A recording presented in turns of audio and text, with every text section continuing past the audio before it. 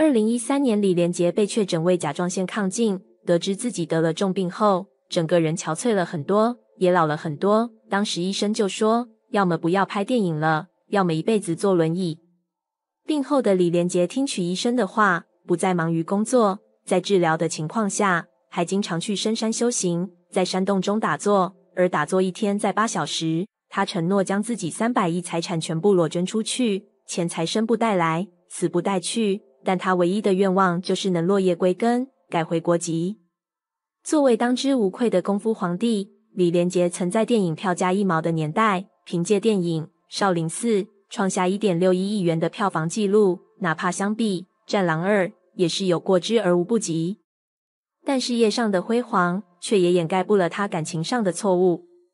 他和前妻黄秋燕之间的感情纠葛一直都被外界所提起，这也成为了李连杰一生中跨不过的坎。那么李连杰和黄秋燕到底有着怎样的过往呢？时间的转轴回到1971年，那年李连杰被国家武术教练吴斌看中，从而进入北京什刹海体校学习武术，结识了比自己大2岁的师姐黄秋燕，两人的缘分也因此展开了。黄秋燕出生在一个条件优渥的家庭，父母都是舞蹈家，父亲黄渤寿曾为电影《芳华》编舞，所以黄秋燕从小到大都无忧无虑，生活幸福富足，在父母的疼爱下长大。相比之下，李连杰就惨得多了。他2岁就丧父，家中5个兄弟姐妹，排行最小的他，由于家庭生活贫困，可以说是吃不饱穿不暖，一年到头都没有新衣服穿，全都是哥哥姐姐穿过的衣服。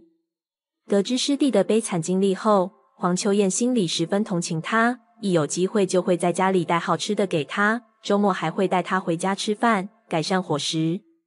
父母得知李连杰的身世后，也纷纷表示欢迎，希望能给他提供帮助。久而久之，黄秋燕跟李连杰的感情开始从师姐弟渐渐提升为恋人。1979年，16岁的李连杰带伤参加第4届全运会，让众人没想到的是，受伤的他依旧拿到了5块金牌的好成绩，一时间成为体育界的大明星，被各家媒体争相报道。而导演张星妍看到了这个新闻，便决定邀请李连杰出演自己的动作电影《少林寺》。因为受伤，李连杰不得不退出武术界，正在为转行一事苦恼，没想到刚好接到了导演张星妍的邀请，他决定试一试。就这样，李连杰主演了《少林寺》，在片中扮演武功高强、匡扶正义的武僧觉远。电影上映后，引来了空前关注，成为了现象级电影。当时的票价只要1毛钱，却砍下了1.6亿元的票房，观看人数高达16亿。这部电影轰动了世界，掀起了世界武术热，无数观众因此爱上了武术，纷纷开始学习武术，想通过武术强身健体，成为李连杰那样的男子汉。趁热打铁，导演张星妍又为李连杰打造了一部武侠电影《少林小子》，但这次李连杰却叫上了自己的师姐兼女友黄秋燕，两人分别担任男主和女主，在片中上演了一段恩怨情仇，最终化解误会，亲上加亲的故事。1984年，李连杰、黄秋燕再次合作主演动作电影《南北少林》，两人再次在片中扮演情侣，两人的感情也与日俱进，成为了全国观众心中的才子佳人。然而，在拍摄过程中，在一场打斗戏里，李连杰不小心受了伤，导致左腿严重骨折，虽然及时送到了医院，但伤势过重，医生预言李连杰可能会因此终身残疾。面对男友的受伤，甚至可能终身残疾，黄秋燕依旧不离不弃。小有名气的她，推掉了所有片约，一心一意守在李连杰身边，照顾他、开导他、鼓励他。在黄秋燕的陪伴下，万念俱灰的李连杰才渐渐走出阴霾，重拾信心。有了他的悉心照料，李连杰的病也逐渐好转，最终奇迹般康复了。为了报答黄秋燕，李连杰给了他一个名分，两人瞒着所有人领证结婚了。结婚后第2年，李连杰带着怀孕8个月的黄秋燕前往美国发展。然而，来到美国的李连杰，一切都要从头开始，根本没有什么机会。为了生活，他不得不另谋出路，开办了武术培训公司，但外国人学习武术的热情始终没有国人那么高，武术公司生意惨淡。就在李连杰一筹莫展之时，香港著名导演罗维给他打来了电话，邀请他出演电影《龙在天涯》。当时妻子黄秋燕正怀着2胎，要是自己回港拍戏，妻女就要留在美国生活，自己不回去拍戏，就没有了生活来源，事业也将停滞不前。就在李连杰纠结之时，深明大义的黄秋燕主动劝他大胆去闯，不用担心他和孩子。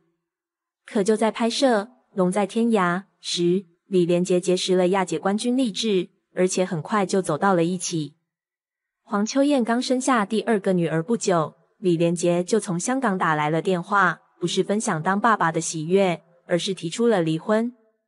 得知这个消息后，黄秋燕犹如晴天霹雳，她不明白李连杰为何如此绝情，为了一个女人，竟然连家都不要了。虽然一开始黄秋燕无法接受，可平静下来后，她也认清了现实，男人的心一旦变了，再也无法挽回，所以她决定不再纠缠，果断离了婚。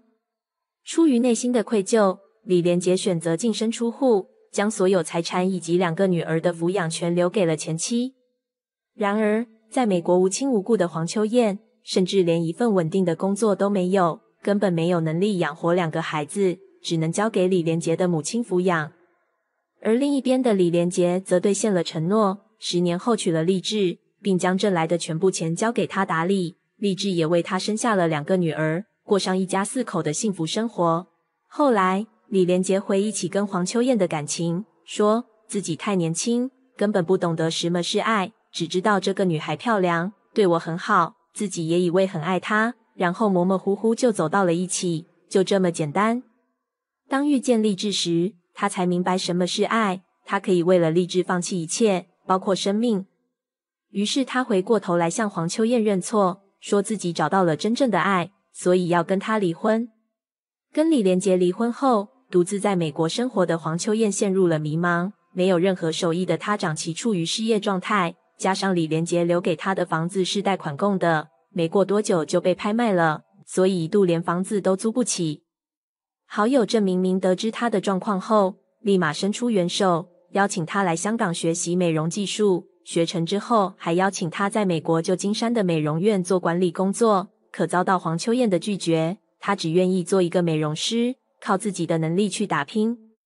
这一干就是10年，有了积蓄之后，黄秋燕选择了转行，跟朋友开了一家理发店，生活平淡而充实。在感情上，由于第一段婚姻的失败，黄秋燕几乎对爱情失去了信心，哪怕亲朋好友经常给她介绍对象，也都一一被黄秋燕婉拒了。直到遇见了一位姓王的餐厅老板，黄秋燕才打开尘封多年的心，谈起了恋爱。据悉，黄秋燕经常去附近的餐厅吃午饭，久而久之结识了老板王先生，2人成为了好朋友。后来王先生跟妻子离了婚，并将全部财产留给了前妻。可当他得知前妻患上了癌症，王先生依旧不忘旧情，回到他身边，照顾他直到去世。黄秋燕被王先生的重情重义打动，2人渐渐走到了一起。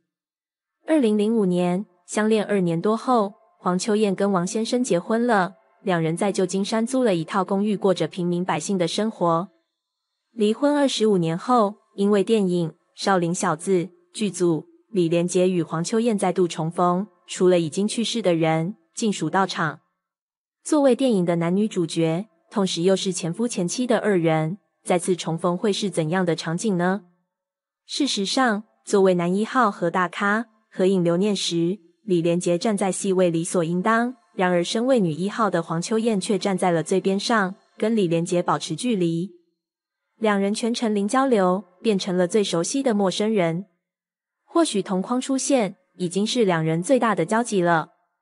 李连杰曾这样说道，前妻对自己的爱有 80% 到 90%， 但他对她的爱只有 20%。 所以哪怕不遇见励志，2人的婚姻也不一定能够长久，因为李连杰对黄秋燕更多的是感动而不是爱。人生最大的悲哀就是跟自己不爱的人生活一辈子。幸运的是，黄秋燕、李连杰及时分开了，如今也找到了各自的幸福，这才是他们最好的结局。有时候，找一个自己爱的人，倒不如找一个爱自己的人。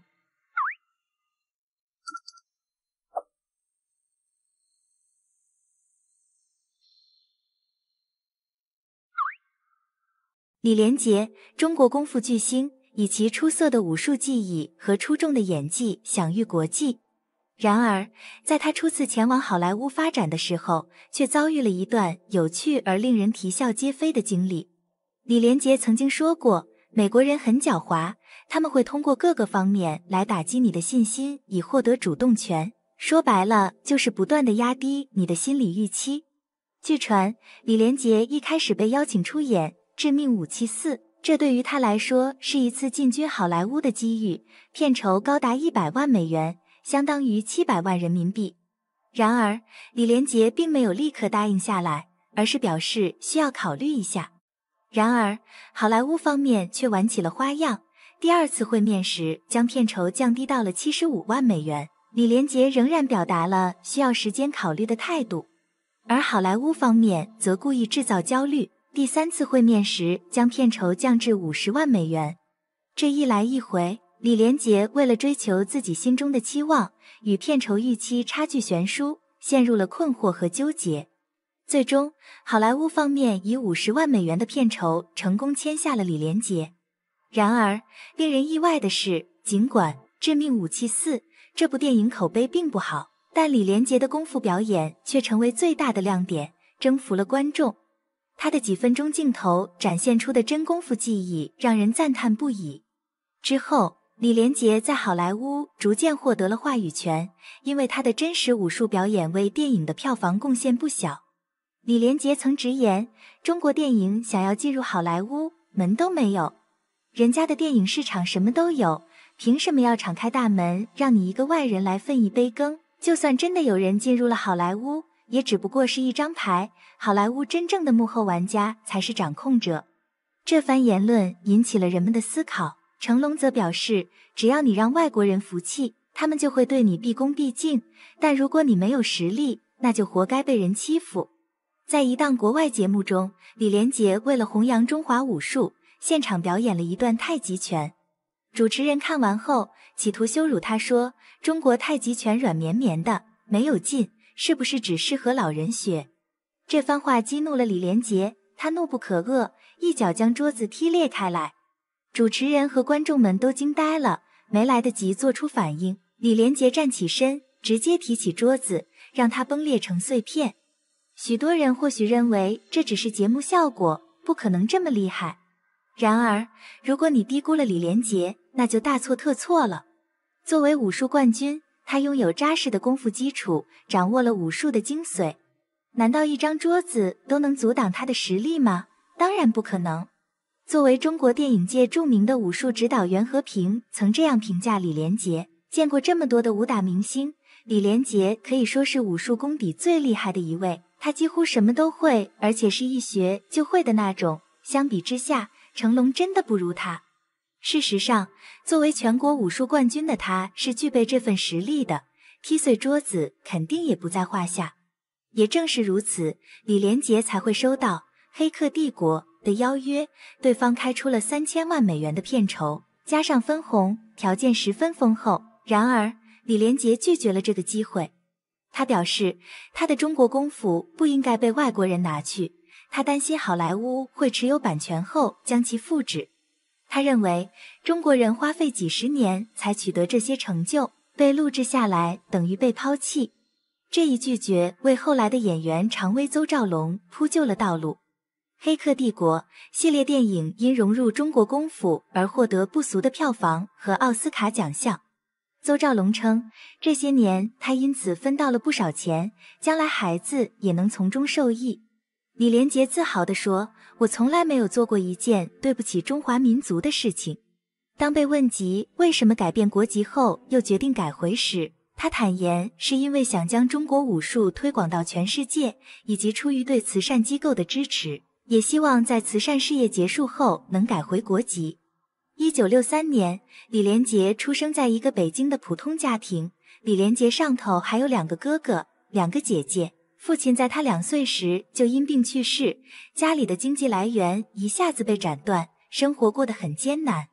好在李连杰小学时期被老师所赏识，人生的轨迹就此发生了巨大的改变。1971年，年仅8岁的李连杰加入了体校，正是以一名武术运动员的特殊身份进行练习。可好景不长，16岁的李连杰就因为常年习武留下了一身伤病，无奈退出武术界，但却意外开启了自己的电影明星道路。1980年，李连杰将自己的事业全面转战至香港，拍摄的第一部影视作品《少林寺》就收获了 1.61 亿元的票房。此后，李连杰的名号正式在电影圈打开，成为了当年功夫电影的头牌演员。17岁的李连杰在荧幕上就是妥妥的小鲜肉，不光是武打戏惊呆观众，就单单是这张脸也能光速吸引一群颜粉。初来乍到，李连杰并不是孤身一人，他的身边一直都存在着一位神秘的女伴，发妻黄秋燕。在辈分上，黄秋燕算是李连杰同门的师姐，自小两人就在一起同吃同住，常年的相处也让黄秋燕对这个师弟心生喜欢。不过黄秋燕是家里的掌上明珠，而李连杰只是一个毫无名头的穷小子，黄秋燕的母亲自然不愿女儿把婚姻葬送在错误的决定上。不过孤注一掷的黄秋燕还是决意嫁给李连杰，得不到长辈的同意，两人只能私下偷偷领证，连一场像样的酒席都没有。婚后，黄秋燕也是和李连杰携手一同拍摄了影视作品《少林小子》《南北少林》等。虽然黄秋燕的影视路没有激起很大的水花，但起码也是得到了媒体的关注度。1987年，李连杰的事业蒸蒸日上，两人也是正式领证结婚。随后两人的第一个女儿诞生，李连杰成功晋升为一名新手爸爸。为了李连杰的事业，黄秋燕选择回归家庭照顾女儿，全心全意站在背后辅佐丈夫的发展。成功在香港走红的李连杰临时决定前往美国闯荡，黄秋燕也是全力支持。可刚到美国的李连杰根本找不到任何的机会去表现自己的功夫，再加上贷款买房的经济压力，李连杰最终还是答应罗维的邀约，继续回到香港打拼。妻子黄秋燕和女儿则留在了美国生活。正是这次回港，李连杰在片场见到了丽质，眼前的美女让李连杰第一次知道了爱情的滋味。彼时的黄秋燕远在美国安胎，不知丈夫李连杰在国内遇到了所谓的真命天女，再次见面就是准备离婚事宜了。丽质的美艳也是广为人知，不仅与赌王何鸿燊有所关联，国际巨星成龙也拜倒在他的16裙下，李连杰更是难以压抑自己的情感。不顾外界的舆论，果断遵从自己的内心，对丽质展开了热烈的追求。对不起，我错了，我遇见我的真爱了，所以我们离婚吧。这是李连杰对发妻黄秋燕说的最后一句话。他为了爱情选择抛弃自己的糟糠之妻，不单单背负了骂名，同时也将自己的演艺事业推上风口浪尖，一步走错就满盘皆输。所幸他还是赌对了。李连杰曾公开表示，丽质就是自己的一生挚爱，他可以为了她丢弃一切，甚至是自己的生命。为了李连杰的爱情，黄秋燕选择了退出这段感情，从他的生命中主动消失，独自一人带着女儿在美国生活。他用自己多年的悲苦生活，成全了李连杰海誓山盟的爱情。现今已经50多岁的李连杰和丽质家庭美满，两人孕育了2个优秀的女儿。大女儿成绩优异，成功考入美国高级学府哈佛大学，小女儿则完美的遗传了母亲的面容。想来长大的她也是个美人胚子，就是不知道会不会进入演艺圈工作呢。此前，李连杰的采访中透露出，丽质在婚后就放弃了自己的事业，专心在家辅佐自己。她的生活里完全没有自己，一心都是在为整个家庭付出，不会像其他女孩那样去买奢侈品。她很感谢这些年妻子对她以及整个家庭的照顾，她不知道怎么去表达自己的这份情感，只能将自己名下的20亿财产全部交由妻子保管。说来可笑，李连杰对丽质的感情一直都是爱情，可对自己的师姐黄秋燕却仅仅只是因为一场意外。不过毋庸置疑，与黄秋燕的感情往事，或许也成了李连杰一生中唯一的一个争议。如今时间流逝，当年的往事早已消散风中，每个人都在用心过好属于自己的生活。那情愫别离，都已无关痛痒。